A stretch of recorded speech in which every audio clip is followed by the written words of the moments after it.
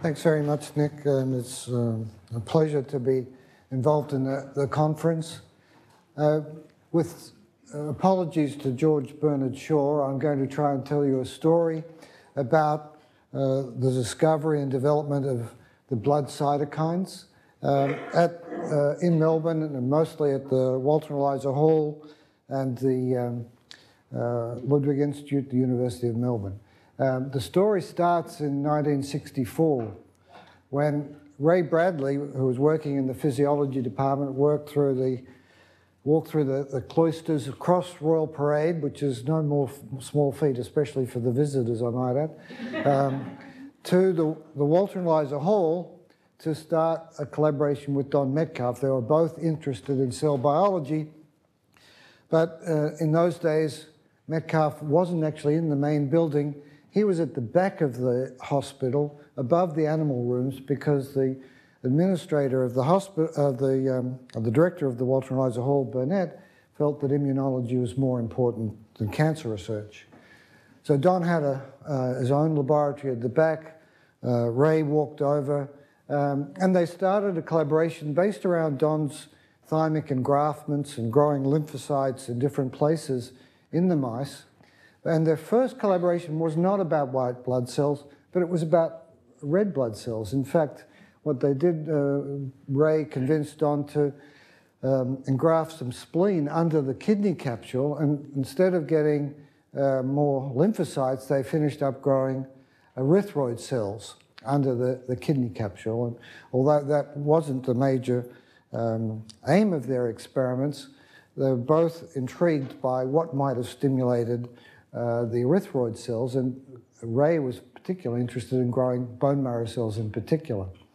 So Ray went back and started to try to repeat the growth of some of these myeloid cells in soft agar cultures in his glass Petri dishes back in the physiology department. And after about a year experimenting, he walked across the road again with a dish containing clones of bone marrow cells. This dish was fed by kidney embryonic feeder layers, the kidney that they'd used in vivo. He took the embryonic kidney and stimulated mouse bone marrow cells to form these colonies. Don Metcalfe not only was excited, he was enchanted. In fact, it was his statement, this was the most beautiful picture that biology had ever produced. In fact, even in science. And if you take perhaps Hubble's deep space image, it might rival some of Metcalfe's colonies. And he was able to go down and pick off a colony and have a look at it, and something the astronomers find difficult to do. And he found that some of these had, in fact, horseshoe-shaped nuclei, and they were very reminiscent of neutrophils in the blood. And he interpreted the bone marrow colonies. They were vastly different. Some were dispersed, some were very tight. But he could see that some of them were neutrophils and others were macrophages. They weren't really quite as clean a macrophage as I've shown here. They were full of agar granules, so the interpretation wasn't as easy as you might think. And they were a little reticent to call them macrophages in those days, and they actually used the term mononuclear cells in their paper. But they were, in fact, macrophages filled with granules, and some of those were polymorphonucleocytes. And they recognized that the kidney cell feeder layers may have been contributing erythropoietin, but maybe they were also the source of this molecule called leukopoietin G, which never ever raised its head again after 1965, and I'm not quite sure why that was, but there was something coming from the kidney cells that produced the white blood cells. They didn't see red blood cells at that time. The same thing was happening actually in Rehovot in Israel. Leo Sachs was growing bone marrow colonies in soft agar, but he thought they were mast cells because of all these little granules of agar. So that was quickly corrected, and in fact we started an era of hemopoietic progenitor cells. There was no doubt that they started this whole stem cell, progenitor cell, mature cell lineages. At the Walter and Eliza Hall at that time, there were a lot of young clinicians and scientists, and this is a young Bill Robinson, Bill Robinson remained a lifelong friend of Don's, and Bill was charged with looking for other tissues that might produce bone marrow colony stimulating factor. And he looked at every possible tissue, including human urine.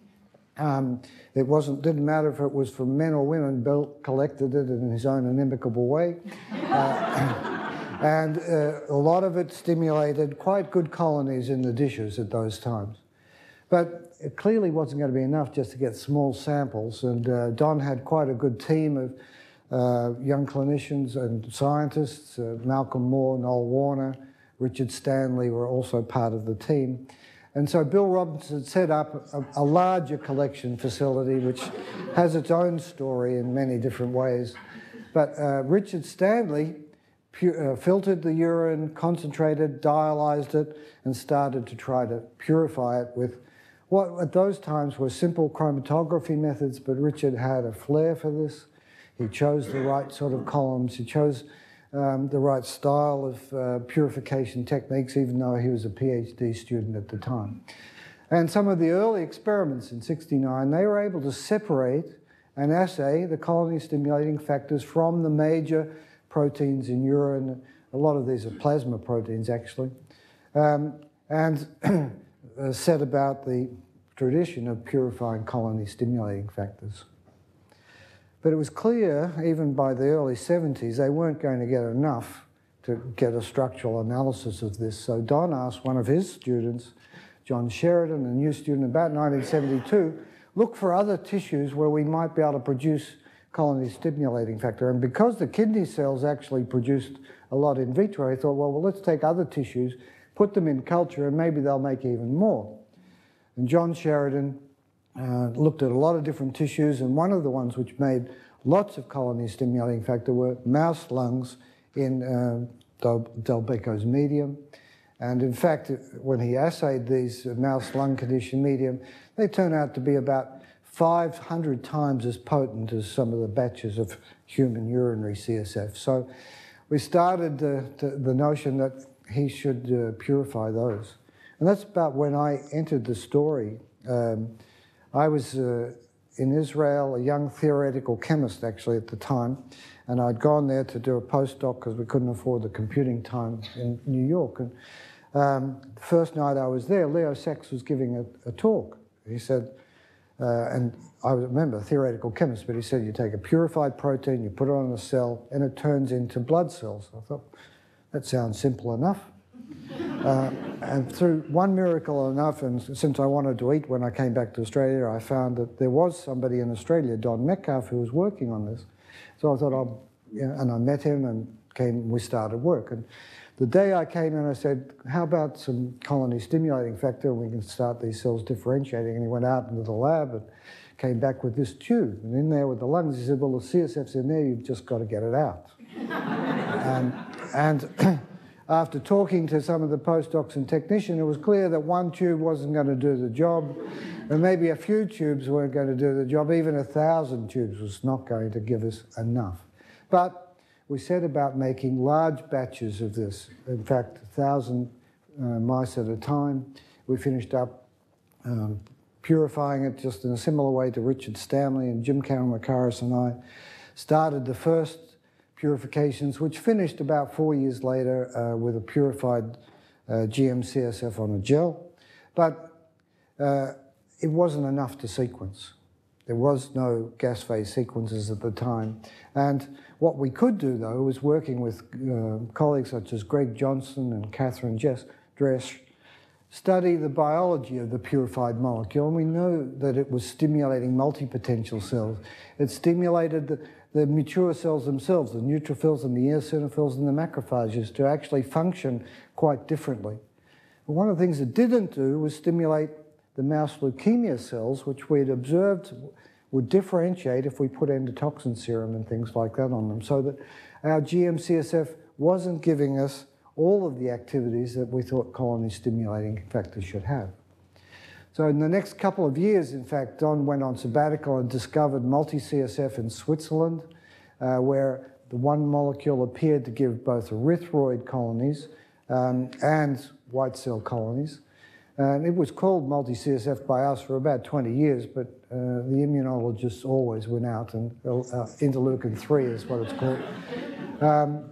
We also discovered the factor that stimulated those leukemic cells, GCSF, by a simple column technique, and that's what Nick came to work on for most of his career. And when he joined the lab, his usual thorough, very hard-working efforts produced purified GCSF, again, some years later, but in fact, he was the first person in the world, I believe, to purify GCSF. It was a mouse GCSF, and we had some problems moving it forward. In fact, we were at a bit of a roadblock in 1979 because we couldn't produce enough of the molecule to sequence. We could use it, but we couldn't use it in vivo. And Don would say that we'll never have enough, we just have to get on with life. But some things happen. And as you remember, genetic engineering came to the fore, and people started to produce lots of proteins in bacteria. It's just that we didn't have any genetic engineers, and we didn't have any laboratories. But our director, Gus Nossel, who's the most charismatic person I've ever met, and had an ability to attract people and money to the Institute, had been talking to another organisation about establishing a major facility in Australia. And Gus told me on one very late winter's night I should go up to this tea room where there are no lights on, totally dark, and meet one of the Ludwig Institute administrators at the time, Hugh Butt. In fact, there were 3 people in the room, Hugh Butt, Jack Barry, and Donald Park, all very intimidating people. But they convinced me that if I agreed to work on colon cancer, that they would support us to set up a genetic engineering facility and run the Ludwig Institute in Melbourne. And that was a very successful collaboration between Walter and Eliza Hall and the University of Melbourne's Department of Surgery. And we did set up the ability to attract molecular biologists and give them the facilities to participate in genetic engineering. And Ashley Dunn actually had been at Cold Spring Harbour and EMBL, came to Melbourne to set up our molecular biology facilities, and he attracted Nick Goff to come and do the first cloning for us. And another thing happened at the same time. Despite a lot of people's cynicism, protein sequencing improved dramatically. Leroy Hood and Michael Hunkapilla were able to sequence much, much smaller amounts of protein, and now protein sequencing opportunities improved dramatically. And although CSIRO was not allowed to work on medical research, Lindsay Sparrow and CSIRO up the road, after hours, took our conditioned medium through the final paces, and we were able to produce enough GM-CSF together to allow them to sequence, and then for Nick to provide the first cDNA clones a few years later. That clone led to the ability to extract the messenger RNA, and Don was able to assay the recombinant GM-CSF, which had been enriched from the clones. In fact, this was one of his first non-agar hemopoietic assays. Nick and I had been able to purify liver progenitor cells, so these could all be done in microassays, and one phagocyte was able to produce enough for us to assay at the time. And he produced neutrophils and macrophages from that recombinant material, and we essentially never looked back. The teams were large, and we had a lot of help, and Nick Goff, Diane Grail, Ed Neese, Jill Goff, and Lindsay were all part of the purification and cloning team, and Don's team with Luba, Annette, Yvonne, Nick, Ann Kelso, and Kathy Quittlesey were really necessary for all of the biological studies that we were doing. And I think we did a good job.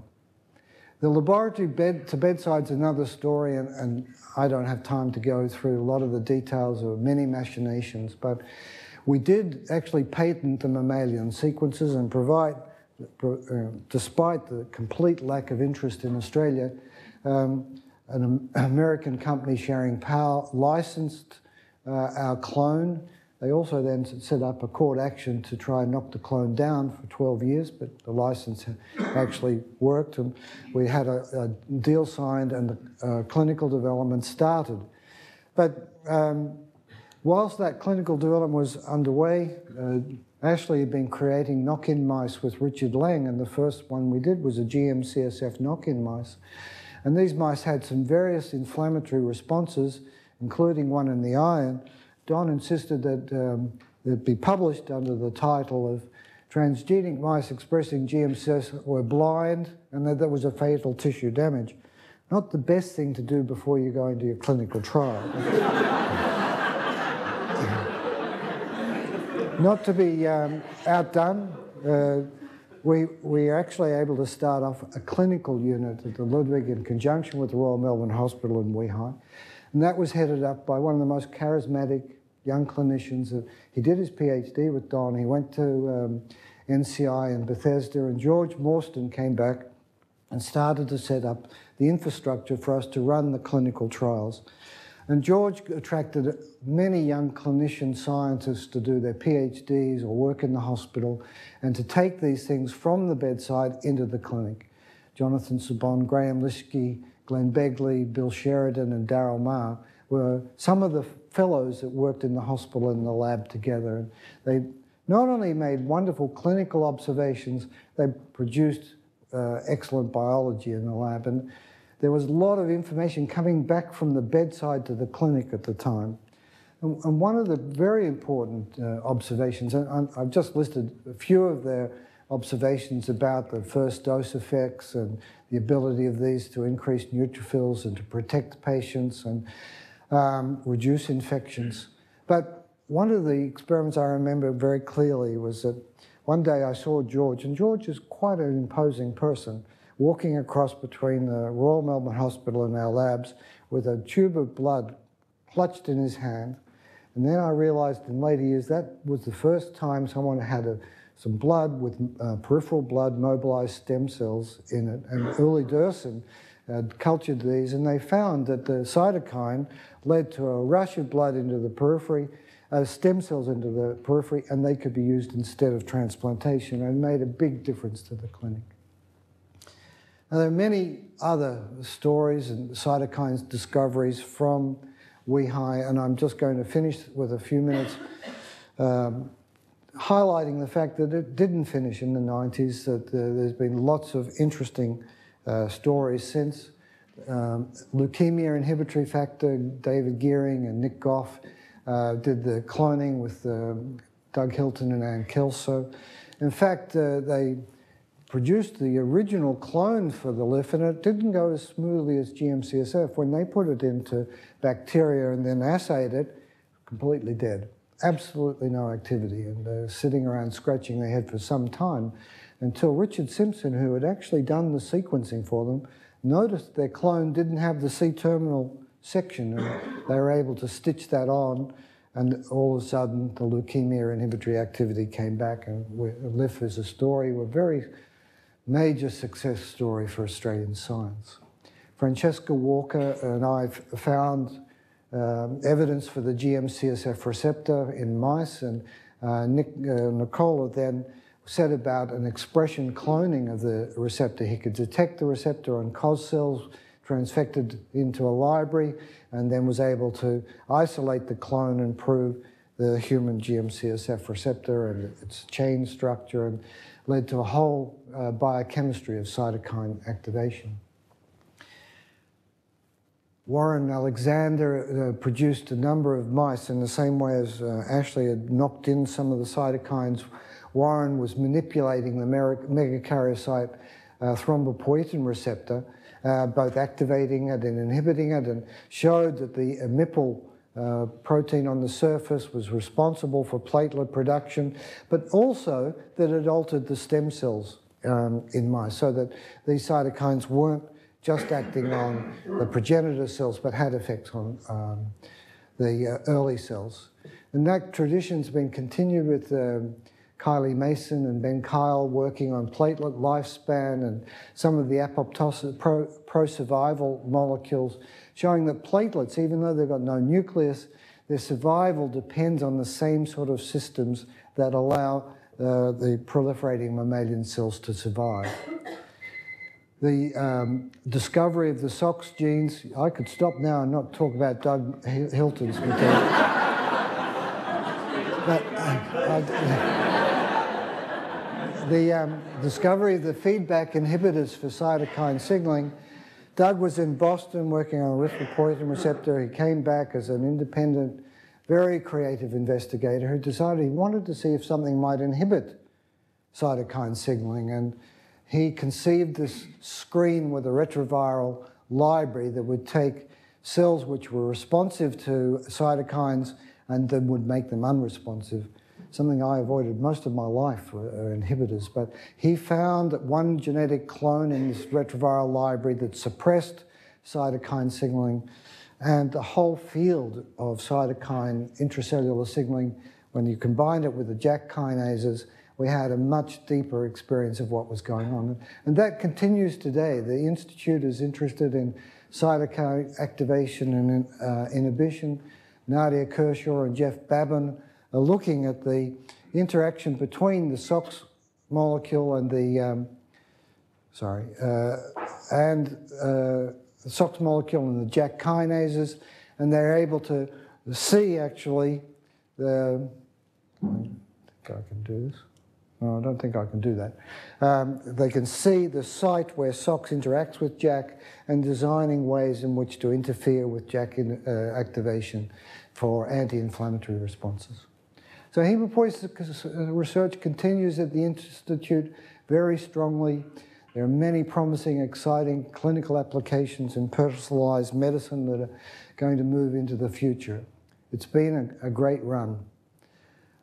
I can't finish the seminar without actually saying that, that I'd like to remember Don's dedication and talent and creativity in recognizing those first colonies, attracting so many people to work with him over many years and making such a difference to hemopoiesis research throughout the world. He was a very good friend and creative scholar at the Institute, and I thank you for your time.